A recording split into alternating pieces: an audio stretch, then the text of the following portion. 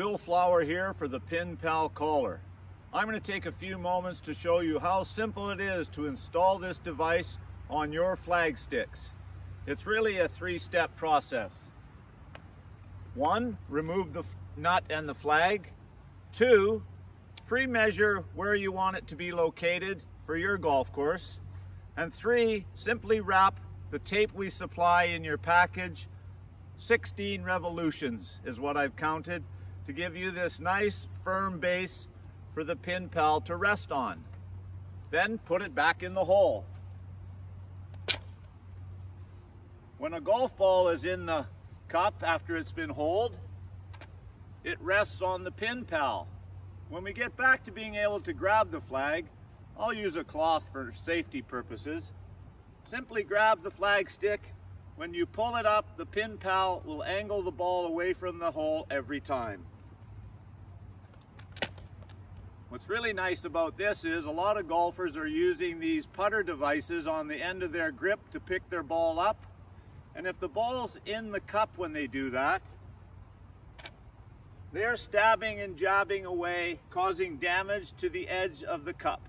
Unsightly and not the way the golf cup is meant to be cut and looked.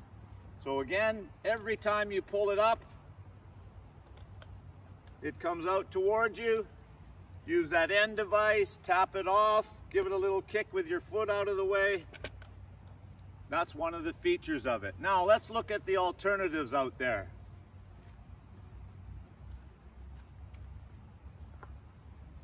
I'll get nice and close for this. The pool noodle, made from styrofoam, collects dirt, moisture, and the combination of those gives you mold. Looks tacky, cheap, and is full of germs. Get rid of it. The I'll make my own PVC pipe. I've seen it in the cup at an angle.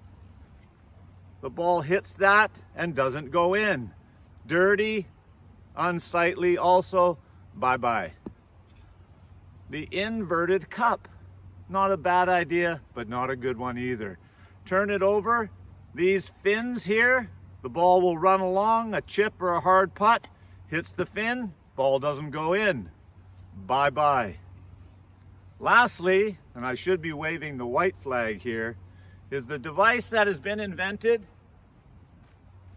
that has an arm that comes up with an L-shaped piece of metal or plastic, and it lifts a disc inside the cup.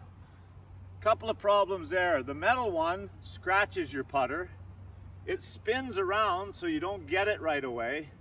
It also has an arm which can deflect the ball off, which doesn't conform to USGA rules, and is 5 times the cost. It's too mechanical and actually too great an idea. So we're waving the white flag, the yellow one on that.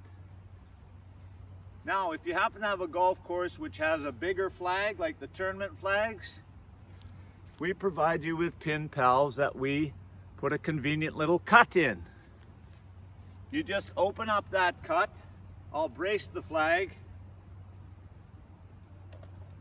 slip the PINPAL on, and now you've got it for the larger flags. So get the PINPAL Collar today. We've got them, we ship them, you need them. www.pinpalcollar.com